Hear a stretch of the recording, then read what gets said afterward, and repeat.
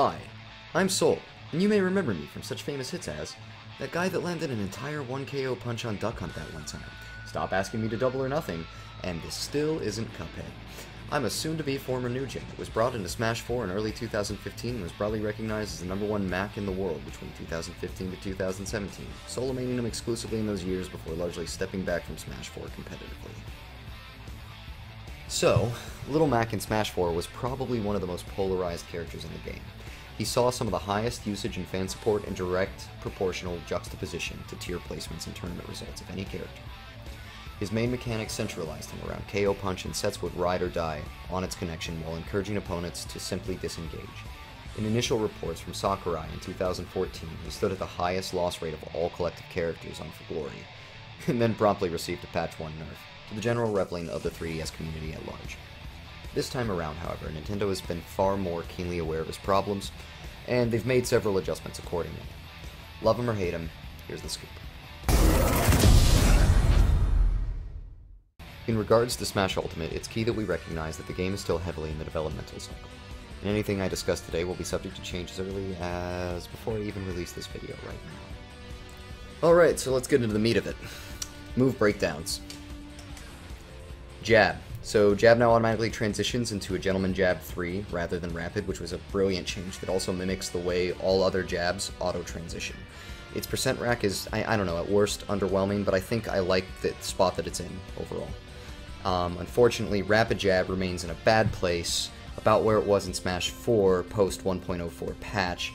It was always susceptible to downward DI into the opponent shielding and then punishing you for it at lower percents, and it remains vulnerable to frame 1 to 3 aerial responses, has open frames between each of the little hitboxes it puts out, unfortunately. This would often translate to Little Mac getting True Shoryu'd out of his Rapid, or getting Jigglypuff rested out of his Rapid. I mean, for example, it was so problematic that opponents could stand up into your Rapid Jab at ledge, and then initiate theirs, and they would consistently beat you out. This problem persisted in my experience in the demo as well, though I think I noticed a little bit of reduced in lag, so that was nice. Dash attack is largely similar, and instant dash attacks do not exist in this iteration of Smash, so it comes out slower. However, Mac's dash attack blessedly can now kill in the 115 to 130 range, and this will be significant for him. I did not verify whether or not it could still chain into itself, but this is less likely this iteration. F-Tilt is new and improved with a highly reduced end lag, providing Mac with his first genuine safe-on-shield response tilt. It's amazing. It's bringing so much to the table right now, and it brings massive utility to his kit all around. Finally answers an age-old problem of his lack of shield options. Its hitbox still drops the second jab, as it were, particularly on opponents that are falling or in the air, but it seems to have been adjusted somewhat and is more consistent all around. I go back to the lab on this one and tweak that hitbox just a notch further to make sure it connects in all of its intended circumstances, but it's looking great. Down tilt has likewise taken a safe on shield route and exchanged it for higher in lag and effective upfront commitment than its predecessor. Unfortunately, it's dropped most of its combo options due to the in lag. That said, it still functions in specific percents with KO punch and up B, though the window's tighter. Okay, so up tilt, formerly among the best tilts in the game in my opinion, has retained most of its glory and excelled even further, but in exchange for a crippling flaw. As it stands right now in the current build, up tilt leaves at least 3 open frames between each of its own combos, and opponents with faster aerials are just going to punish you for landing the attack. It becomes non-functional in most matchups due to this glaring flaw. I mean, just look at Cag's broken little face. And hopefully, it'll be ironed out, you know, in the development cycle. The big upside and hope that this move carries should be that it's fixed an amazing knockback reduction, and its angles have been altered so that it knocks the opponent like right above you. Keeping opponents more centered to Mac and launching them at a 90-degree angle with up B follow-ups, definitely a lot of kill potential there, and some strong combo potential too. They just need to fix up that frame data just a little bit better. More hit stun. Smashes. Outside of some potential percent adjustments, up and down smash seem mostly unchanged to me, but F smash got an amazing quality of life buff in that like all the angles and variants no longer carry the dead zones of the previous iterations of Smash 4. Even when intentionally trying to provoke the former dead zones, and I mean I had my friend walking against me, Mac would still connect. He can finally have Smash characters that are directly in front of him, and I almost want to cry for that. Anyhow, so up angle F smash retains its great hitbox, though I could not verify any combo potential from it in my test time, and down angle continues to decimate shields. It's made more powerful by the removal of power shielding on block initiation too, which is nice. Aerials. Across the board, they seem to have had a slight damage buff, and actually as of this moment are kind of as prominent combo openers. No, I don't know why. So, Nair is in a great spot these days. It's finally positive on hit, it allows for setups and combos on landing, but it also removed the cheesier DK ladder combos and suicide Nair drama of patch 1.0.4. Fair has a strange timing this run around, but nearly safe on shield thanks to the slower shield drop mechanics having increased shield drop frames from 7 to 11, and honestly I like where it is. Down air remains my favorite Mac aerial in all of its beautiful ridiculousness. This time around, it also sports an interesting new addition to its repertoire. Though unsafe, it is safe at higher percentages, ranging around the 100% plus mark, and it actually sets up true combos. Fatal ones, believe it or not. Up air. I think it may be a shark combo setup opportunity. Time will tell. Okay, I just legitimately forgot back air was a thing. Please don't hate me. I'll get back to you on that next round of testing. Grabs and throws. Max grab range has been extended, finally, and its frame data made notably faster in my experience. So this is phenomenal, and was a glaring issue that they've addressed, and I'm really proud of them for noting that. Down throw's in a good spot right now, with reduced horizontal trajectory and lower knockback creating effective follow-ups around certain kill percents. The move can still be dismissed though, through proper outward DI for most characters. However, big-bodied characters cannot escape this official kill throw, while smaller characters must DI very efficiently to do so. It's a great change and again a good middle ground to punish shield for a character designed around ground neutral. The other throws didn't really seem worth mentioning in my experience. I didn't note anything notable in their changes outside of perhaps a couple of mid-lane percents. Specials. Previously, Little Mac was not known for sporting particularly effective specials. That's changed this time around though, and Nintendo has really tried to include them as a viable part of his kit. Straight Lunge. Straight Lunge previously had no justifiable use competitively for Mac, and this time around that's finally changed. Many know that it can be reversed, but fewer know that it carries momentum from startup and that it can be shield cancelled even faster. It also now releases far earlier than its previous incarnation. This leads to B-reversal, like momentum shifts, kind of akin to a mini Diddy flip kick, all kinds of crazy options at your disposal, and landing options too. It'll finally be a worthy tool of inclusion in your gameplay. Up B is racking more damage than ever. It has a solid vertical height and speed, and the thing no one is discussing, boys and girls? It ledge snaps. Thank you, Sakurai. However, I have had some friends report that it is dropping for them, the up B that is, in the earlier hitboxes, and Mac Nation is now fervently pleading for this hitbox adjustment. Counter's damage multiplier appears to have been shifted from 1.3 to 1.425, which likely implies a higher base knockback as well. Furthermore, its hitboxes have been adjusted and it effectively connects with opponents that strike Mac from below as he's landing. The end lag is reduced significantly, the momentum that it carries you has been reduced in return. This huge buff now allows Mac to run off stage and guard with counter against hostile recoveries, and then successfully return to stage without struggle. The addition of this to his kit is simply colossal. Jolt Haymaker oozes potential. It has a lowered ground distance and an increased aerial distance in ultimate. It seems to still carry too much end lag for follow-up tech chases and punishes, but is now safe to land at 0%, and actively places your opponent in tumble. Furthermore, as it no longer places Mac in a freefall, it has become a viable edge-guarding tool that can kill as early as 65% without risking Mac's life. A well-known fact is that it can also be acted out of with up B, and it is hopeful that this move produces enough shield stun to effectively punish platform camping this generation. It would solve the camping problem single-handedly. KO Punch has had drastic overhauls and even false rumors and myths perpetuated about it in this development cycle, but I'm here to dispel the cobwebs.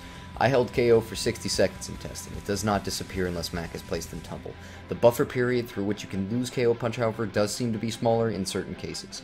Its kill power has been reduced from 15 to 31%, but in exchange it now has a high-reaching vertical hitbox that covers platforms, and it deals about 10% more damage than previous. Its end lag has been significantly reduced.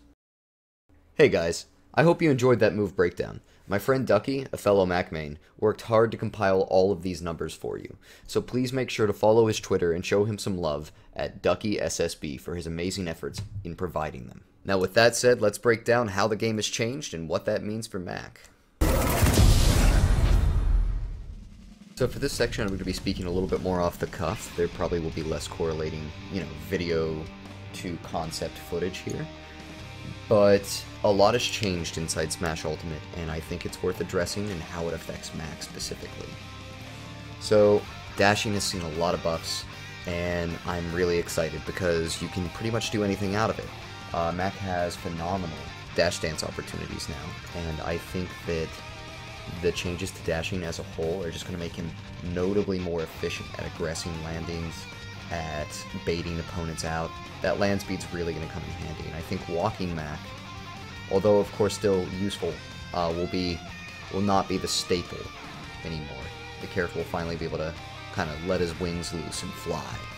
Power Shield's looking great this game. One of my biggest concerns was its interaction with multi-hit moves like F-Tilt, but it turns out if the first part connects into a held shield, the shield stun will keep you under lock so that you cannot power shield the second part. Very useful, going to be significant for him. Additional cool factoid, you can power shield and then dash out of power shield. It's actually amazing, and this is going to be really big for getting in on opponents with like aerial spaced hitboxes. Think Shulk, think Cloud. Power shield their attack on the way down, then run on in. The biggest change that I disagree with is the severe reduction of hit stun, which is leading to a general lack of combos for the vast majority of the cast. Some continue to hold them and they become kind of outstanding in their performances, but a lot of characters, Mac included, suffer from a lack of combo game and bread and butter startup options.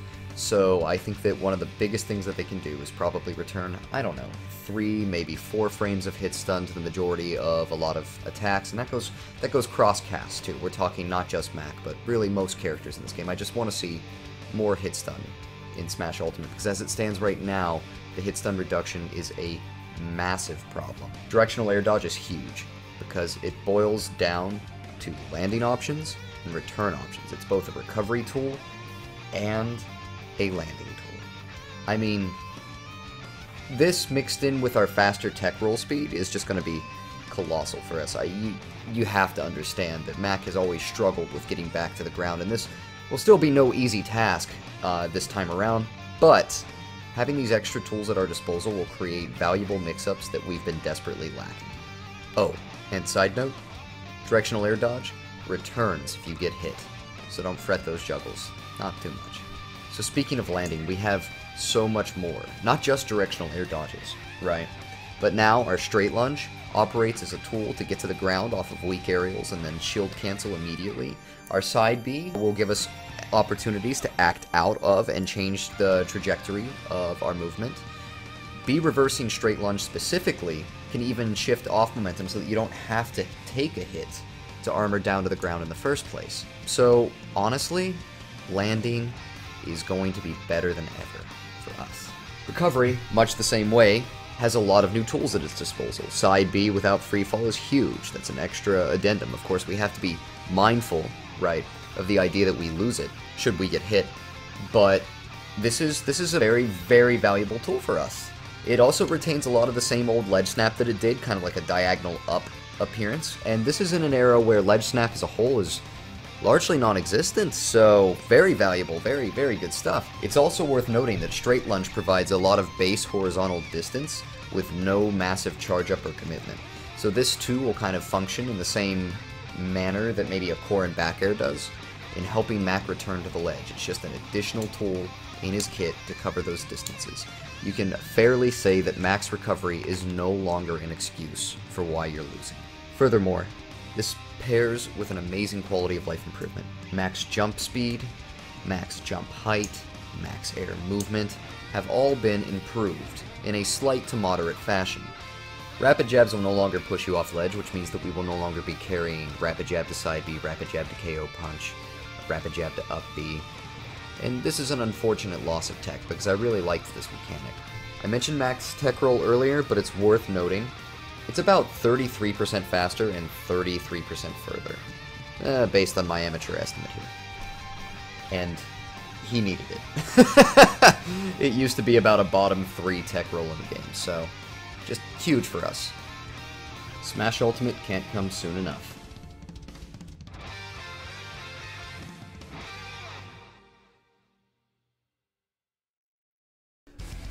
So on that note, I'm going to just leave us off with some problems and suggestions, given everything that we've taken in.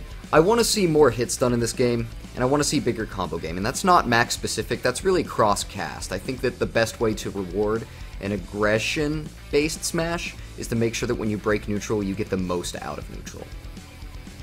I would like to see our hitboxes adjusted a little bit so that they stop dropping so many different things. I want to see more consistent connection. And in general, I just don't like it whenever anyone gets punished for landing their attack. The only thing I could really add to my personal wish list is that we could act out of aerial side B sooner. This would mostly be to compensate for platform campers and once again reward aggressing their shield, giving us additional options versus what is generally our primary problem in competitive meta. Overall, I think Max in the best place he's ever been. I think that he still has a little bit of a ways to go if he wants to be top tier, but I do think that he will wind up on the low end of high tier or the high end of mid tier, especially if they implement those suggestions that I've provided below.